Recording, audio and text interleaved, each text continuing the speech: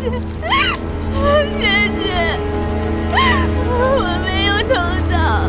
我知道。姐姐，我没有偷盗，姐姐。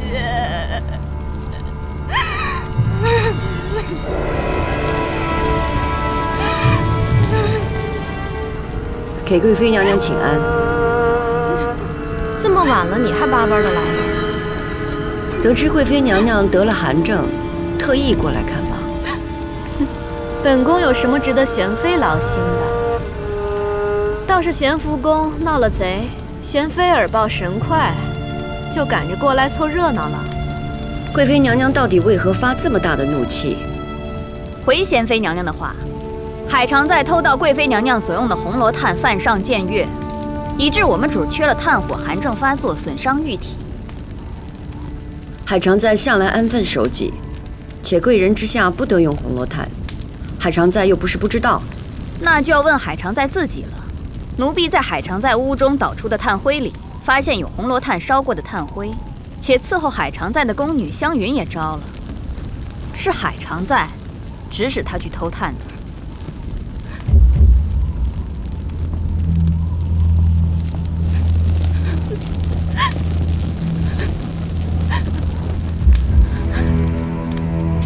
是你告诉贵妃娘娘，是海常在让你去偷的炭？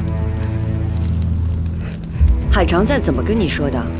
主就是说，不服气贵妃娘娘用这好东西，让奴婢去贵妃娘娘那儿偷红罗炭，而且主一直嫉妒贵妃娘娘恩宠于皇上，也是想因此害贵妃娘娘犯病。本宫不信海常在会这样跟你说。湘云，你跟了我3年，我自问我待你不薄。主，不管您待奴婢如何，但昧着良心的事情，奴婢不能再做了。湘云，贵妃娘娘，奴婢知错了，奴婢再也不敢了，请贵妃娘娘恕罪。知错能改，善莫大焉。所以湘云，本宫不会责罚你的。海常在，你用心歹毒，又不知悔改，本宫不得不责罚你。双喜，奴才在。贵妃娘娘，您凭这炭灰和湘云的证词，就断定是海常在偷了红罗炭。但请您再仔细想一想，今日是腊月20，您用的红罗炭都是内务府每月按份地折半给您的，1日是8斤，1个月就是240斤。您说海常在把那些炭都偷了去，那至少有10天的份例，10天的份例就是80斤。海常在的宫室有多大，这80斤的红罗炭要往哪儿藏，您一查便知了。你的意思是本宫冤枉他了？贵妃娘娘，嫔妾没有偷盗。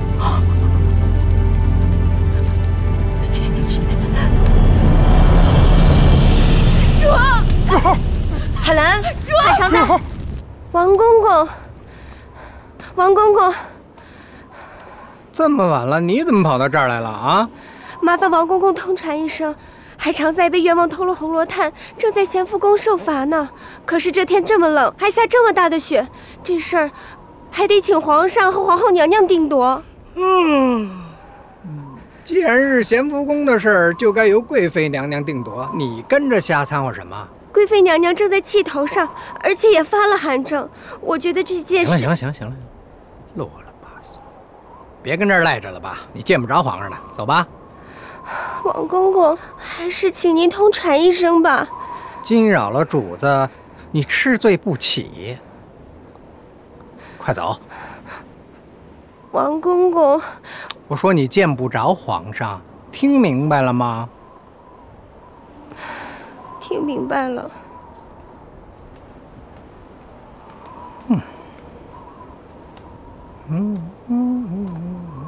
小心，小心。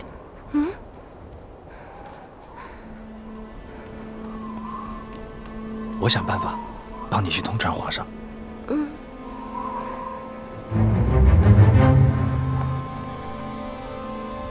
贤妃方才说的对呀，这80斤的红罗炭，海常在一时也用不完呢。说不定是藏在哪儿了。既然海常在缓不过来，那本宫也没法问。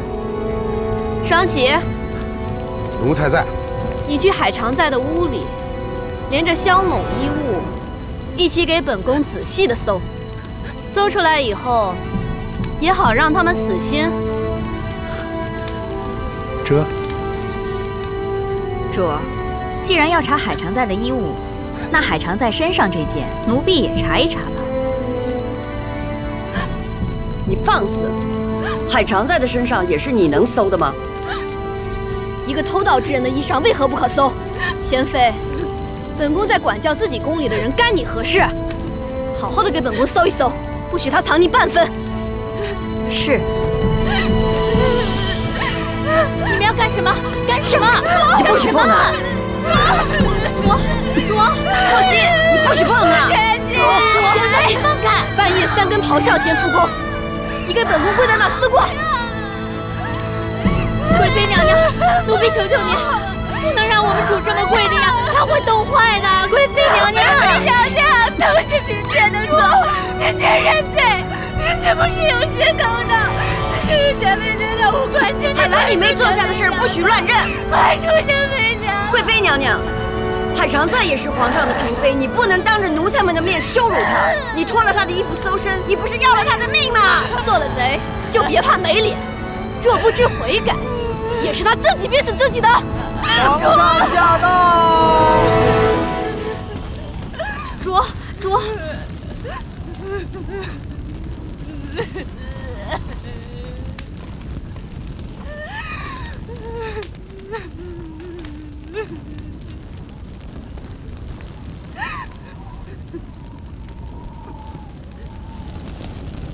臣妾请皇上安，请皇后娘娘安。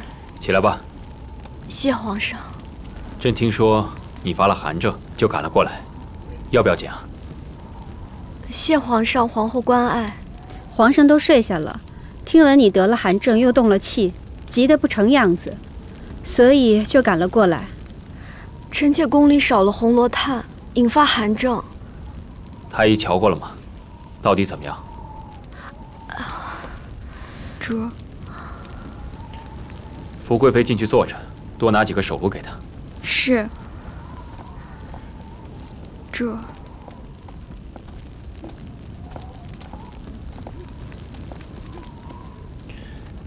雪地里跪着，衣裳也湿了，快去换件暖和的衣裳吧。速去海常在屋里换了衣裳，再来见驾。是。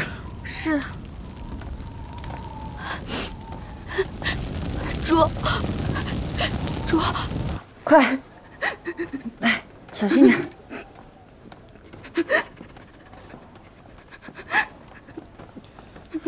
主儿，我去给你弄点热水。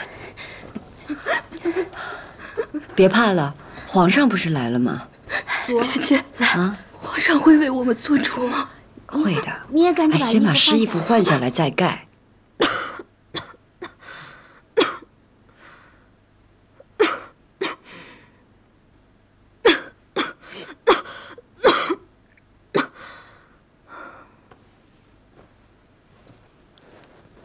回皇上，贵妃娘娘寒症发得不轻，又动了怒气，得好生调养一段时日。今儿个怎么发那么大的火呀？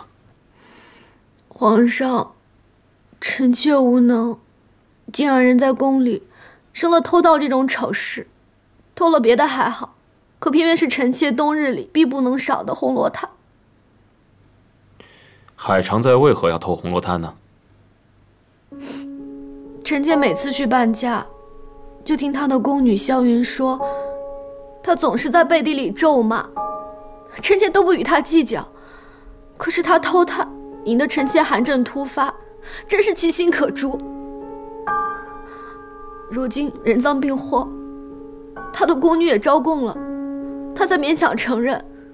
还有贤妃，今夜更是大闹咸福宫。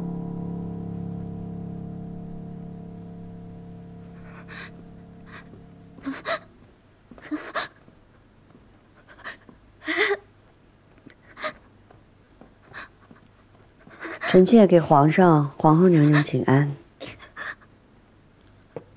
起来吧，给海常在赐座。谢皇上。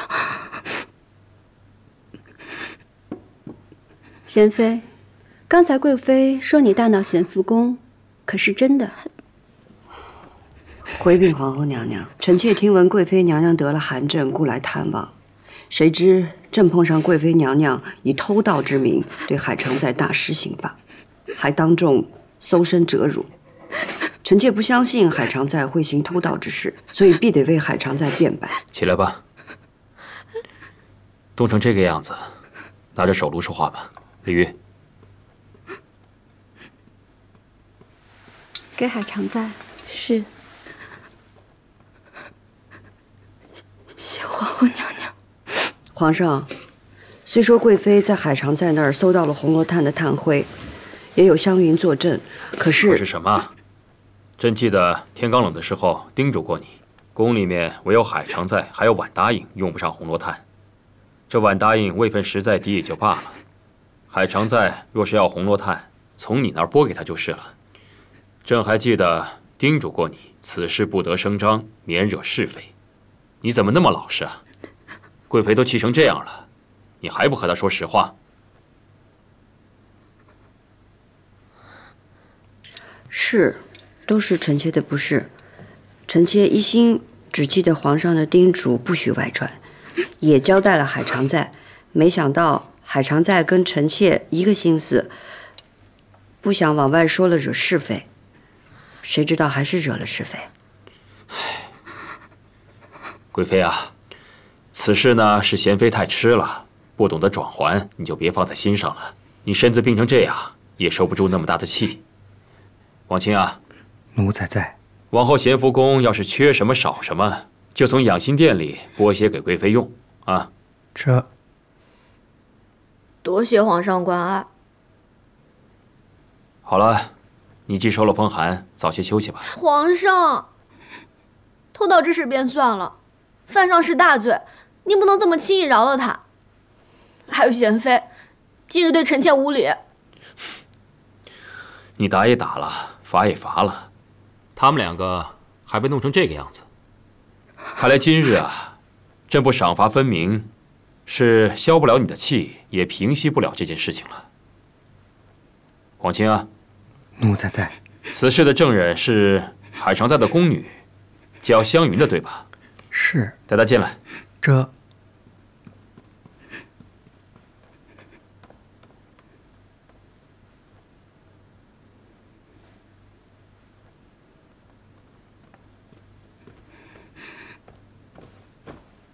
奴婢湘云，叩见皇上。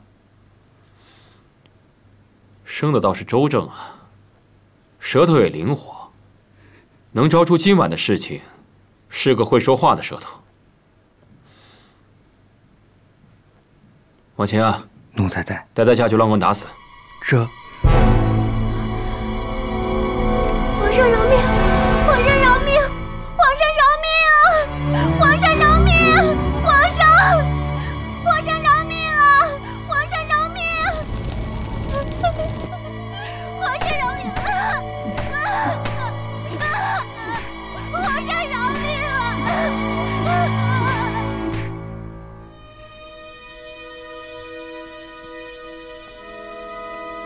回皇上，湘云已经打死了。今儿的事，真要宫里人知道，挑拨是非、谋害主上是什么下场？是啊，这样的奴才留不得。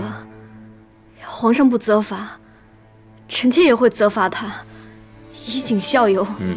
听到没有？贵妃立下的规矩，大家都要谨记。奴婢谨遵教诲。夜已深了，咱们回去吧。皇上。对了，齐若，在。你方才说贵妃要静养一段时日，是多久啊？总得2、3个月吧。2、3个月啊？贵妃啊，那这3个月你就不宜搬家了，好生休养着。皇上。走吧，皇后。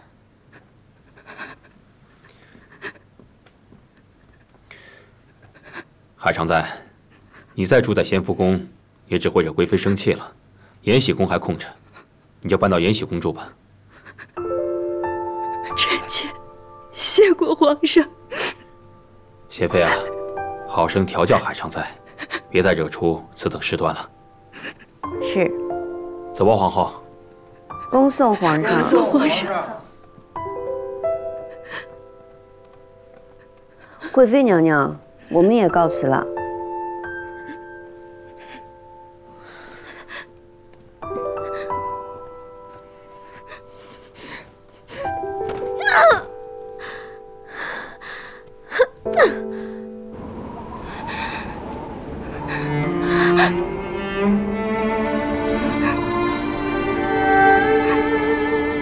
主儿，你可算是回来了。方才不敢进咸福宫，原来一早回来了，在这享清福呢。阿若，徐太医已经来了，已经在里边候着了。慢点，主。好，三宝在，你去把后殿收拾出来，给海常在住。这。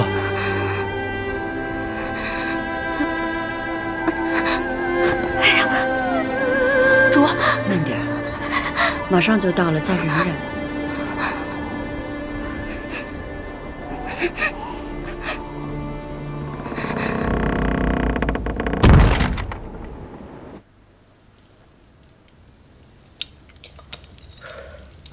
喝了姜汤暖和多了，阿若，你也把姜汤快喝了。是。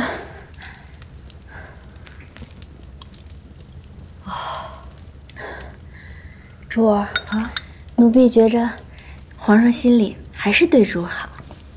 主，许太医替海常在诊治完了，来替您瞧瞧。快请进来。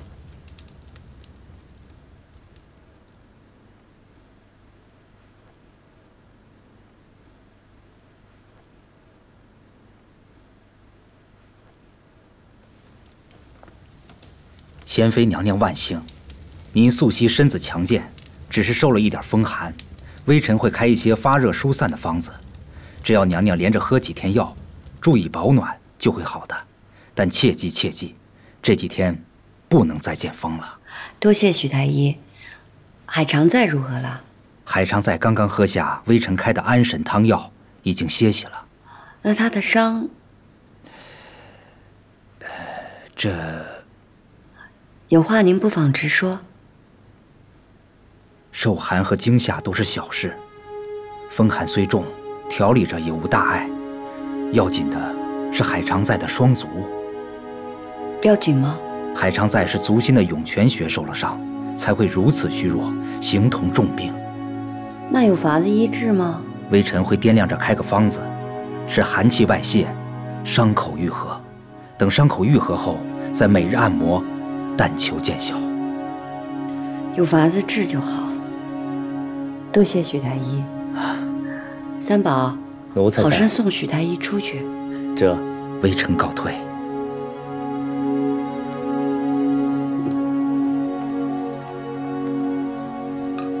主就放心吧，一切都打点好了。海常在已经喝了安神药汤睡下了，小事连番折腾，人也累坏了。您若想去看他，还是等明日养足了精神再去吧。也好，我也乏了。你是翅膀硬了是吗？亏了我没回屋，你就非得整出点事儿来。主子们都歇下了，算你厉害。我刚坐下休息，你就溜进去禀报皇上。贵妃娘娘生了寒症，皇上一向是心疼贵妃的。李公公可真傻，贵妃再要紧，比得上皇上和皇后娘娘吗？他可不傻，他是聪明透顶了。看见我赶锁心，就冷不丁的给咱们来一下。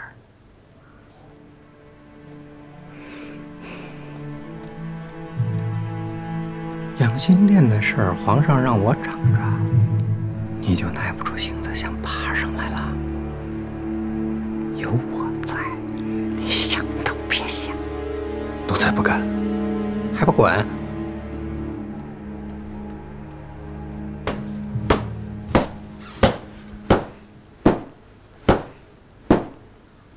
阿若，你干嘛呢？主身上冷，奴婢心里更是有气。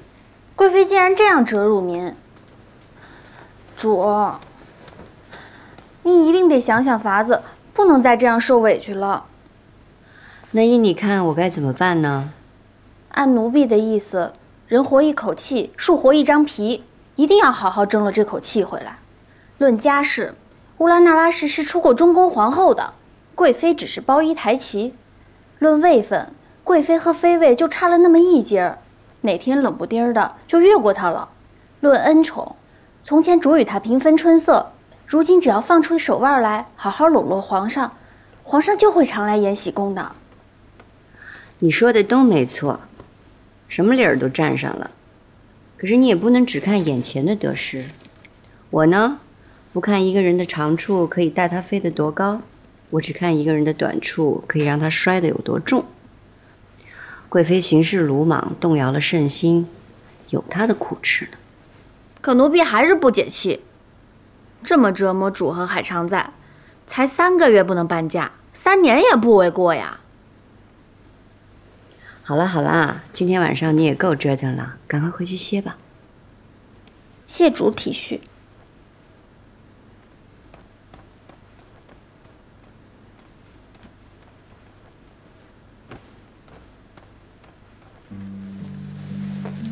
索性，今天晚上多亏你去禀告皇上，要不然皇上也不会来得这么快。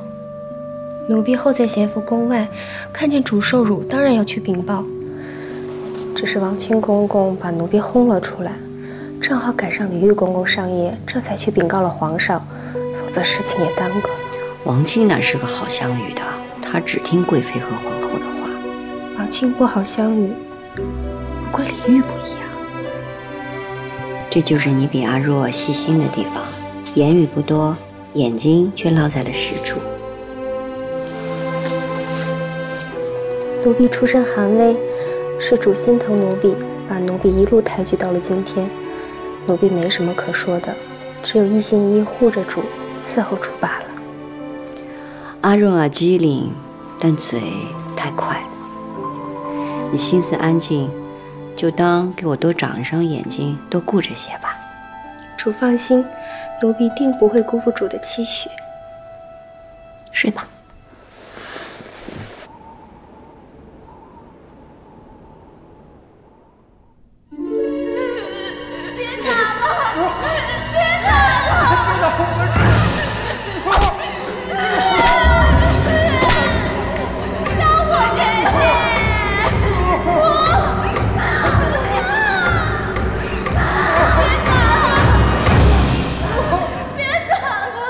贤妃姐姐请安。天寒地冻的，你怎么来了？原本是想过去看看海常在，听叶欣说他还睡着，就先过来瞧瞧你。昨儿夜里这么一闹，谁都听见了，可是谁也不敢出头。福祸相依，还好啊，海常在搬离了咸福宫，也算是这罪啊，他没白受。只是贤妃姐姐你何苦去撞了咸福宫呢？海兰受委屈，我看不得。海兰是冤屈，可这事若再查下去，谁都不好看，所以皇上还是给贵妃台阶下了。倒是你啊，你看看，头晕鼻塞的，应该点一些醒神的藏香。这沉水香太清淡了，又黑黢黢的，整个宫里啊，也就你喜欢用。我就是偏爱沉水香的味道，沉香如定时。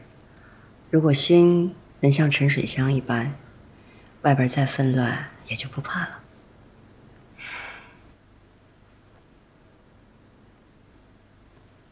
啊，那奴婢轻点。主儿，嘉贵人看您来了。贵妃娘娘，嫔妾给您带了咱们御史上好的山参，给您补身子用。嘉贵人有心了，快来坐吧。谢贵妃娘娘。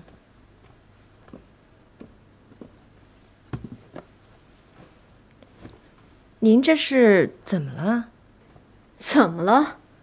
一想起昨天晚上的事，本宫就生气。哎呀，本想着昨天来凑个热闹，看看海常在的笑话，后来得知皇上来了，得了，我这也不敢来了。不过话说，这皇上怎么也不向着您了？皇上那是心疼本宫，才将那个海兰赶了出去，倒是便宜了那个小蹄子，去和贤妃沆瀣一气。贵妃娘娘这是弄巧成拙了，皇后贤德，即便在旁也不会帮腔的。得了，一个常在，时日还长，还怕日后处置不了他吗？倒是您的寒症，要不要紧呀？一点寒症原本也没什么，只是胃出了这口恶气，皇上还不许我3个月半假。想起来本宫胸口就疼。您打了海常在，折腾了贤妃，也算是出了口恶气了。您胸口闷什么呀？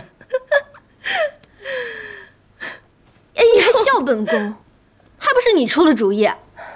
顺嫔娘娘，主儿，海常在醒了，热也退了啊。那我过去瞧瞧他吧。好。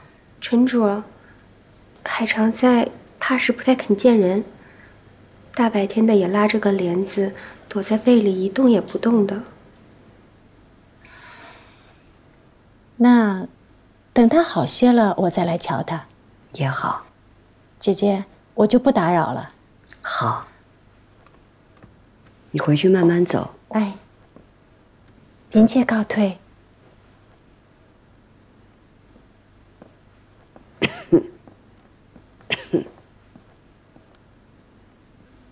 我们去看看海兰。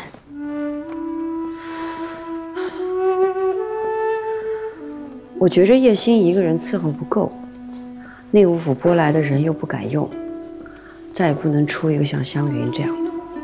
主放心，奴婢已经拨了咱们宫里的责织过去了。那丫头老实，是咱们在前邸里用老了的人了。光惦记别人那里有什么用？主，叫奴婢说，湘云平时不言不语的，一被人收了去，立马就能张嘴咬自己的主子。咱们宫里绝不能出这样的人。咱们宫里除了你们俩和三宝，其余的人都要仔细留意着。那是，奴婢会仔细防查。主，奴婢把药给您端来了，赶紧喝了吧。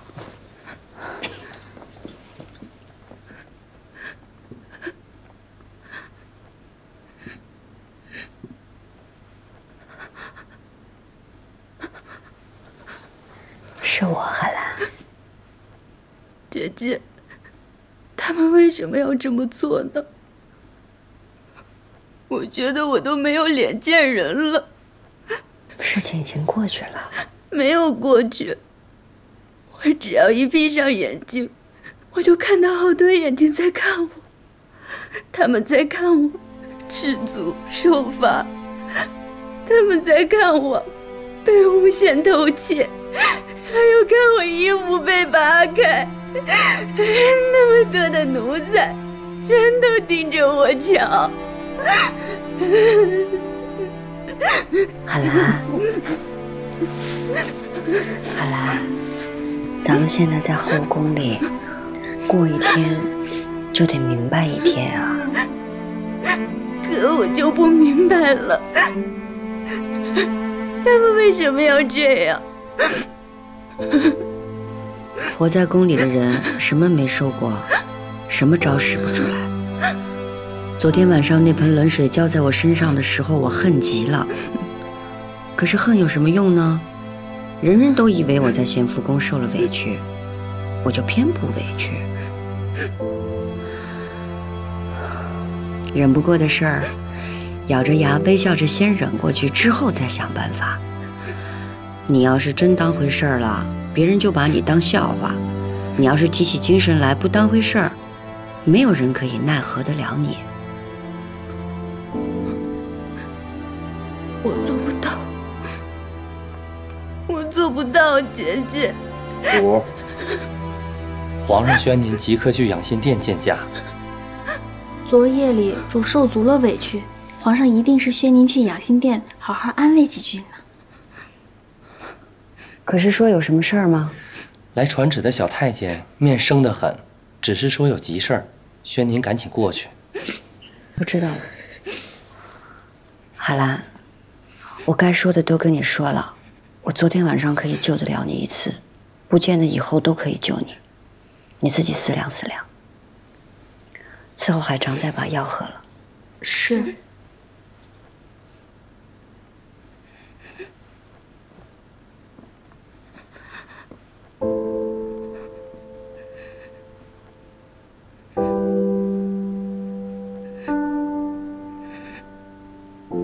入姑娘别生气，您看，这回啊，全都是好东西，这么漂亮的锦缎，这色儿那色儿的，跟阿若姑娘一样漂亮，我马上送过去。这些个东西还算能入眼。我们主是妃位，就算是一时凤凰被啄了羽毛，但皇上眷顾，是，立刻就能飞到彩云里头。没错。我说你们也不想想。皇上独独赏赐我们主的这块匾额是什么意思？甚赞徽音，这个音字，就是皇上和我们主的姻缘所起。对，没错。好姐姐，咱们该走了。皇上待我们主啊，那就是与众不同。你们都长点眼。姐姐，阿若姐姐，你别说了，主不喜欢这些。我就是要让他们知道，别狗眼看人低。嘿，那不能，绝对不能。咱们走。哎，走啊！苏恋姑姑，东西啊，一会儿我就给送过去啊。一块匾额也值得说嘴。哟，野皮子钱的。苏恋姑姑有何吩咐啊？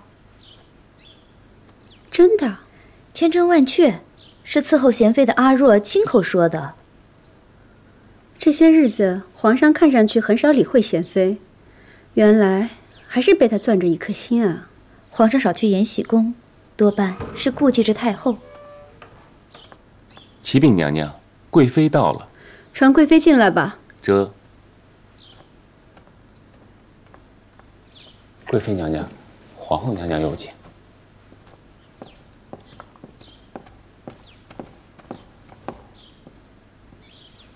臣妾请皇后娘娘万安。起来吧。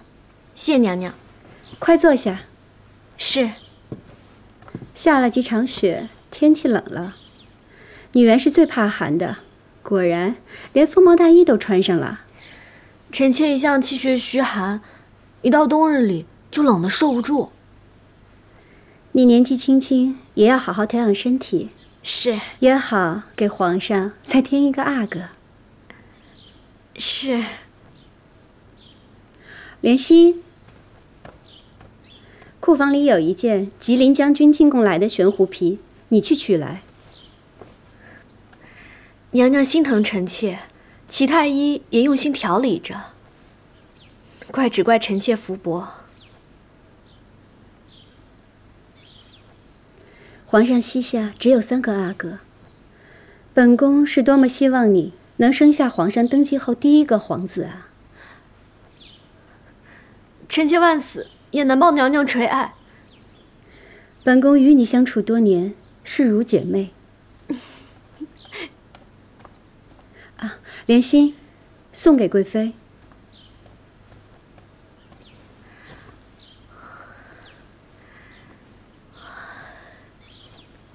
这俗语说，1品悬壶，2品雕，3品狐雕。这皮子深黑如墨，唯有顶上1须银毫，可见珍贵。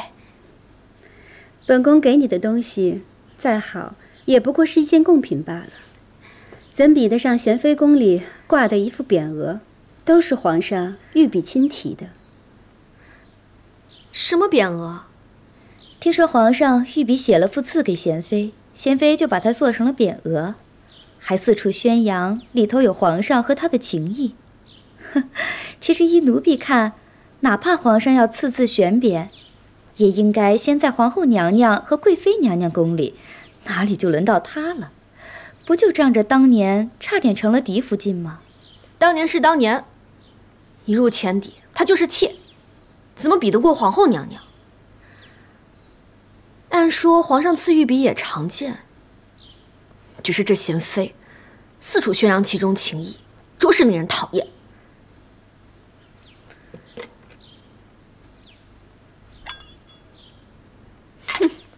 臣妾倒还不信了，一块匾额就那么难了。娘娘，臣妾先行告退。你去吧。是。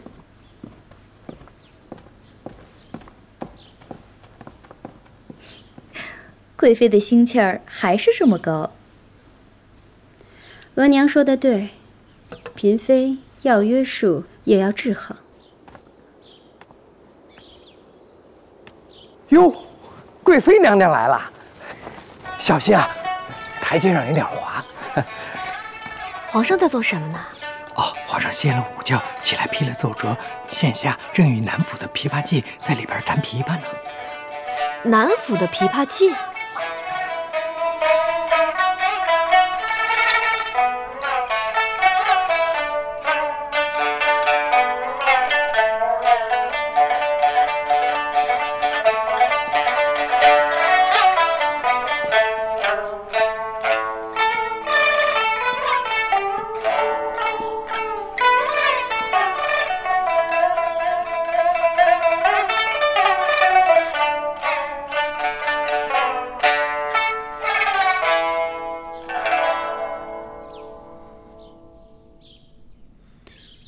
西月，你来了。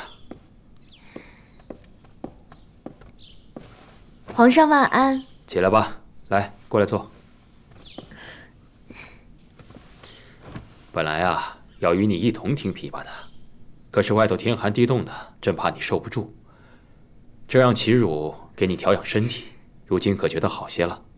臣妾羸弱，有皇上关怀，臣妾便觉得好多了。这手啊，还是这样凉。王琴，奴才在。让人多拿2个火盆来。这。皇上龙体旺盛，臣妾坐在皇上身边，便不觉得冷了。啊，方才你在那儿听他们弹琵琶，觉得他们弹得如何呀？南府现在竟没有会弹琵琶的了吗？选这几个来给皇上欣赏，也不怕污了皇上的耳朵。奴婢技艺不精，还请贵妃娘娘恕罪。都起来吧。谢皇上。西月啊，若是论弹琵琶，你是国手，只不过因为你不在，朕听上几曲，打发打发罢了。如今南府里月季也用这种镶了象牙的凤颈琵琶吗？奴婢技艺不佳，未免污了皇上倾听，所以选了最好的琵琶稍作弥补。莫信。若没有真本事，哪怕是用南唐大周后的烧曹琵琶，也只会暴殄天物。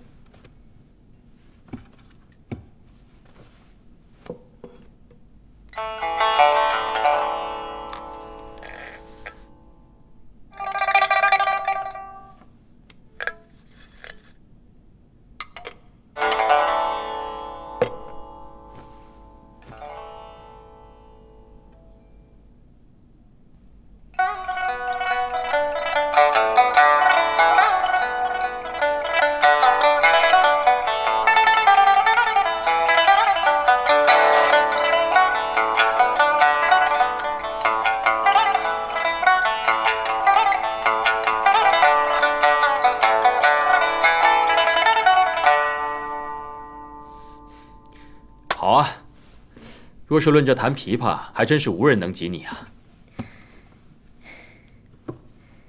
今天臣妾手冷发涩，又用不惯别人的琵琶，所以此曲并不如往常。皇上别见怪。已经很好了啊。王钦，奴才在。朕记得吉林的将军进贡了悬壶皮，1条给了皇后，另1条就赐给贵妃吧。这，贵妃娘娘，皇上最疼您了。这倒是巧了，方才皇后娘娘也赏了臣妾1条悬壶皮，看来好东西注定要落在臣妾一个人手里了。皇后贤惠，自然对你甚好，只不过朕的心意比她多了1分。王钦，你将这悬壶皮送到内务府去，制成衣裳，送到咸福宫去吧。奴才遵旨。谢皇上。你们再下去吧。是。手还是这么凉啊！臣妾跟皇上在一起就不怕冷了。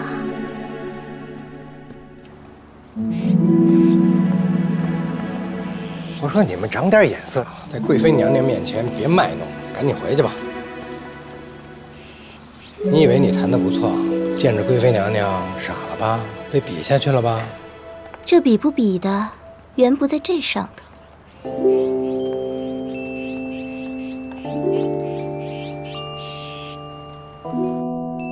皇上疼贤妃是真的，疼臣妾是假的。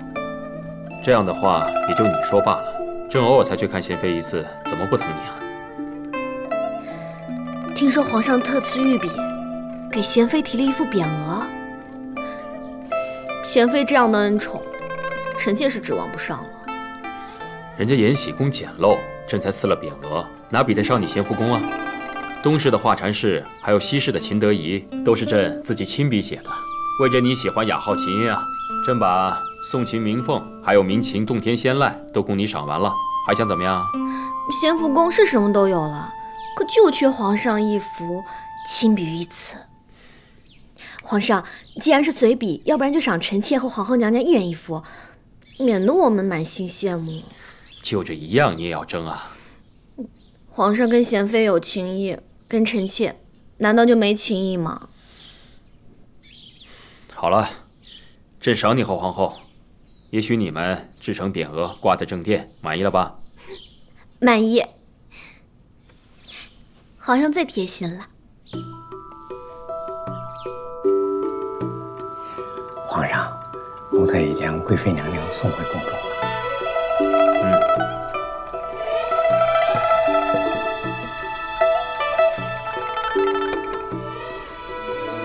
皇上对娘娘们真是格外恩典。皇上，奴才愚钝，奴才认为皇上的每幅字儿都是好的，可为什么还要在这么多幅当中选出最好的赏赐呢？王卿是这个意思，李煜，你怎么看？奴才愚钝，奴才以为皇上恩泽遍布六宫，延禧宫已然有一幅了，这11幅自然是六宫同沐恩泽了。算你聪明。这皇后的长春宫是静修内泽，贵妃的咸福宫是资德合家，翊坤宫呢，则是义恭婉顺。皇上曾属意贤妃娘娘入住翊坤宫，这义恭婉顺是贤妃娘娘名讳中的义字。景仁宫是赞德恭维。景仁宫也有。皇上，皇后曾说宫中要节省开销，不住人的宫殿就不予修复了。那这景仁宫的匾额也要挂吗？怎么，你很听皇后的话吗？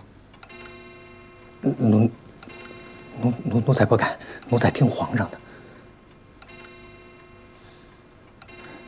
皇上，皇后娘娘虽然提倡节流，但是皇上的心意，皇后娘娘是不会违背的。你很机灵，也很会说话。这11幅字做成匾额的事情，交给你办了。这，下去吧。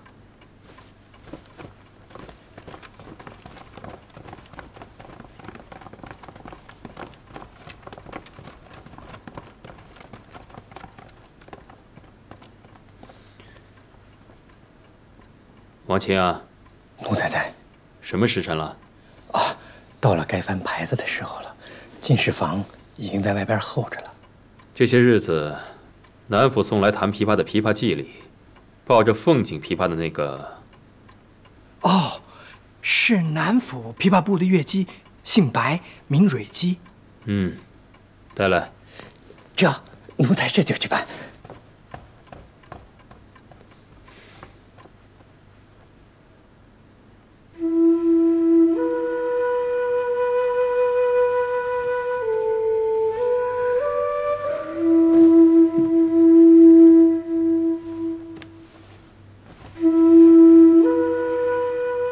姐姐，今日为景仁宫娘娘诵经，已全部念完了。你明知道我为姑母诵经，也不避嫌。姐姐，你我相伴多年，如果只能共荣华，不能同忍辱，那又算什么呢？走吧。你手怎么那么凉？手炉也温温的。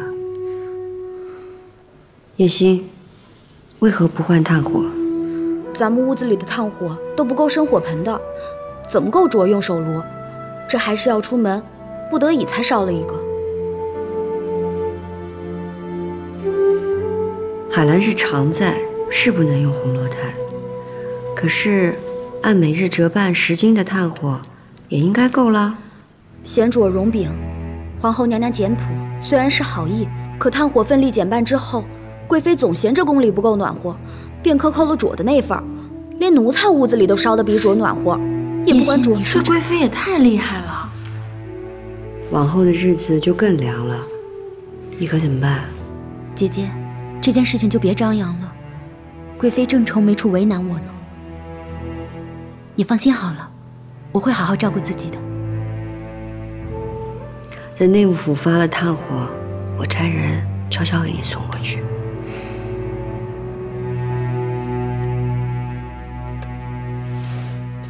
走吧。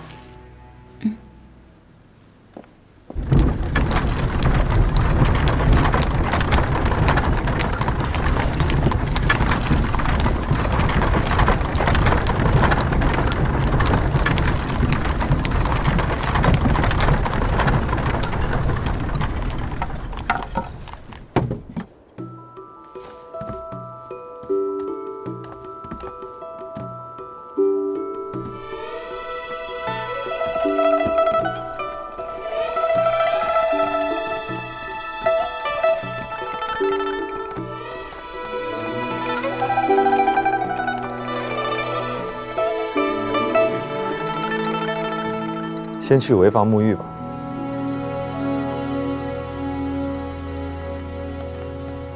这天儿呀，说冷就冷了。可不是嘛。皇后娘娘尚在梳妆，诸位主儿请稍等片刻。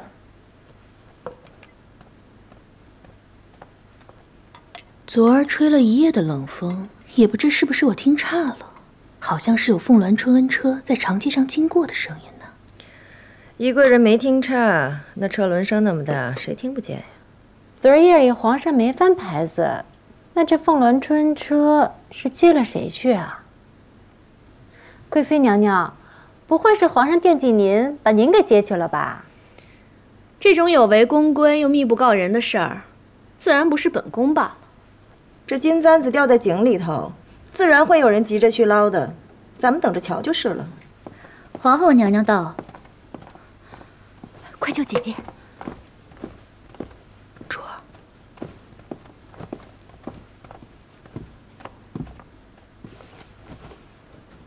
臣妾给皇后娘娘请安，娘娘万安。起来吧，赐座。谢皇后娘娘。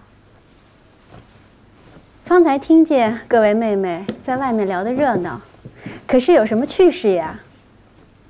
皇后娘娘。臣妾们方才在说笑话呢，说皇上昨儿也没翻牌子，怎么这凤鸾春车却在长街上走着呢？也不知道是什么缘故。原来是说这个呀。那是咱们姐妹的福气，又多了一个妹妹跟我们作伴。多了位妹妹。方才你们来之前，皇上已经让进士房传来口谕，南府白氏封为没答应。已经拨了永和宫给他住。南府，那不是？按理说贵妃应该见过。听说是个会弹琵琶的乐伎。臣妾昨日确实见了几位乐伎，其中有一位眉目最清秀，是弹凤锦琵琶的。可当时皇上还嫌他弹得不够好呢。哎，琵琶弹得好不好又有什么打紧的？只要得皇上欢心就是了。乐伎是什么低贱身份，也配和咱们平起平坐？况且，现在皇上还在孝期呢。嘉贵人，你言语上也该有些分寸。是，臣妾知道了。这不管怎么说，梅答应是皇上登基之后纳的第一个新人，只要皇上喜欢，谁也不许多话。本宫就一句：六宫和睦。若谁要是敢吃醋算计，本宫断断容不得。臣妾谨遵教诲。皇娘，刚得的牛乳茶，趁热喝正好。这么殷勤，可是知道错了？尚在校期，儿子就纳了梅答应，是急切了些。坐吧。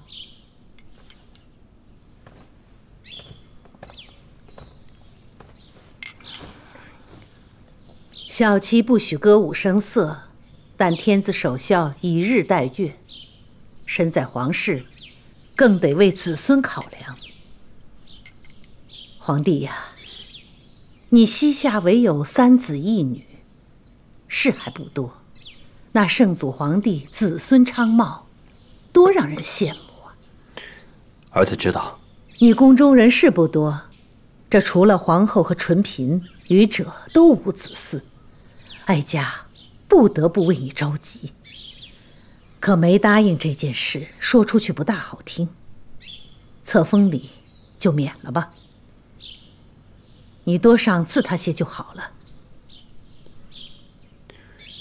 皇娘说的话，儿子都记住了。你昨夜去安华殿了？是。听说是陪着娴妃去的。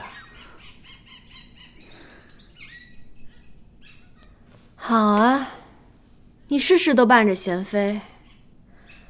她去安华殿祈福，是求圣宠临身吗？不是的，贵妃娘娘，娴妃姐姐只是喜欢诵经而已。哼，装着潜心学佛的样子，心里还不知道求什么呢。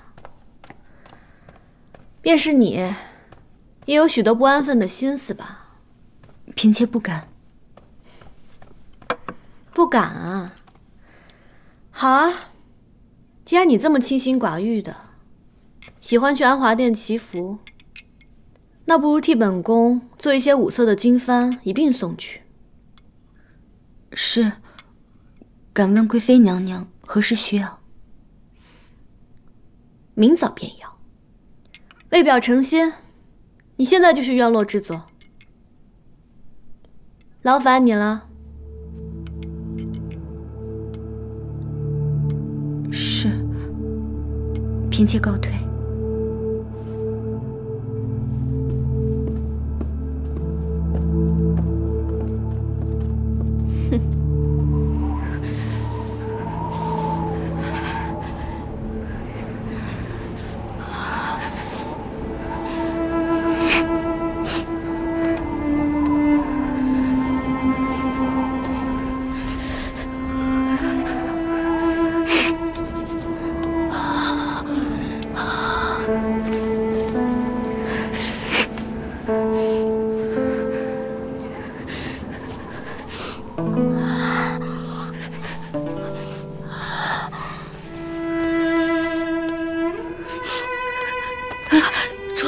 小心！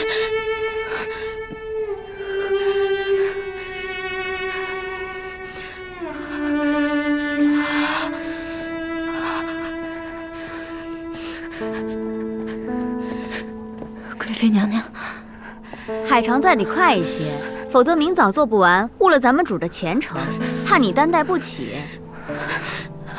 贵妃娘娘，入夜了，天更冷了，我们主手动得厉害。能否加个炭盆在侧呢？制作经幡是神圣之事，怎可贪恋一时温暖而少了许多专注？再者，火盆一燃起经幡，不宜放在旁边。贵妃娘娘说的是。心璇，你留下来好好陪着海常在。是。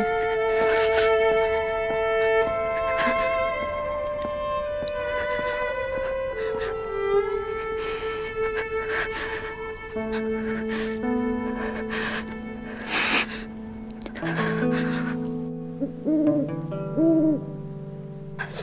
主。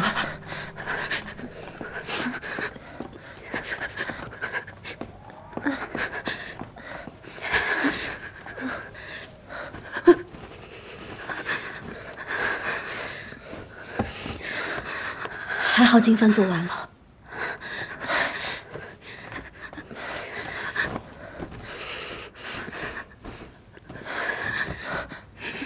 小雨，去端碗姜汤进来。是。还是冷啊。五福。珠儿。再去烧几盆炭盆来。珠儿，贵妃娘娘那儿没发炭，贤妃娘娘那儿送来的已经不足了。怎么回事？以前只是克扣，如今干脆不给了。怎么会这样呢？珠儿，要不奴婢去告诉贤妃娘娘。不许去，让姐姐知道了又要担心。不许去。但是珠儿，咱们以后的日子可怎么熬啊？主，喝点姜汤吧。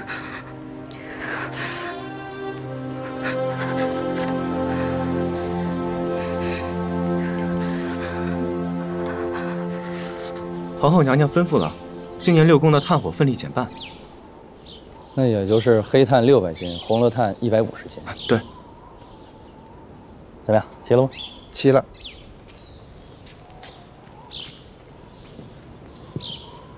主，内务府送来的炭数清了，在外头。照例啊，悄悄地给海常在送去一些，记得一定要是黑炭。这样。海常在的位分是不能用红罗炭的，红罗炭的炭灰是灰白的，一眼就叫人认出来，黑炭却是看不出多少的。奴才明白，奴才会趁贵妃请安的时候，隔几日送一次，免得送多了点眼。还有内务府新送来的冬衣，也挑几件好的送过去。这。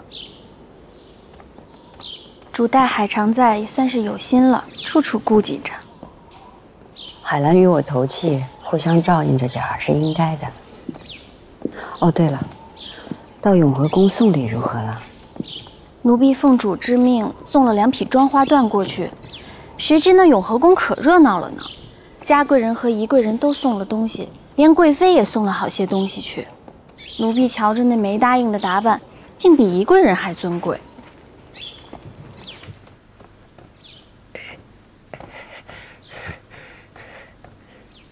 主儿，奴才已经按主的吩咐，给没答应送东西了。礼数到了就好。你觉得没答应长得如何呀？皇上挑的，自然错不了。哎呦！再说，不是，那奴才也没敢抬头看呐。哎呦！啊，他长得也就那样，估计皇上啊，也就是一时的兴致就过去了。起来吧。哎。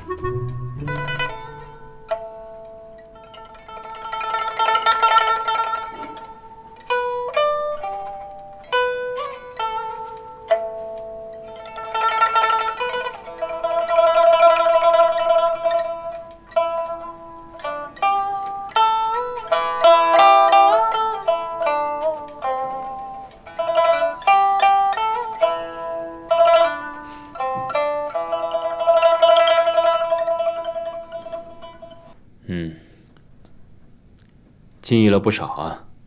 臣妾是有幸得皇上点拨，只是臣妾有些奇怪，贵妃娘娘琵琶技艺无双，臣妾远不能及，皇上怎么却还喜欢听臣妾弹奏？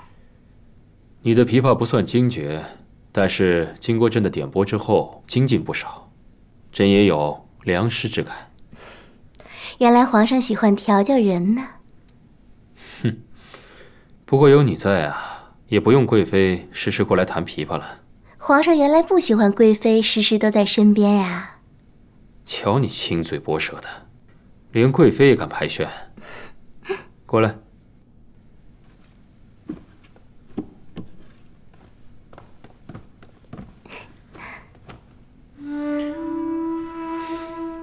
你封了答应之后，还没去拜见皇后，等到雪停了，你再去给皇后好好问个安。不必等到雪停，皇上让臣妾去，臣妾明儿个就去。小心路滑啊！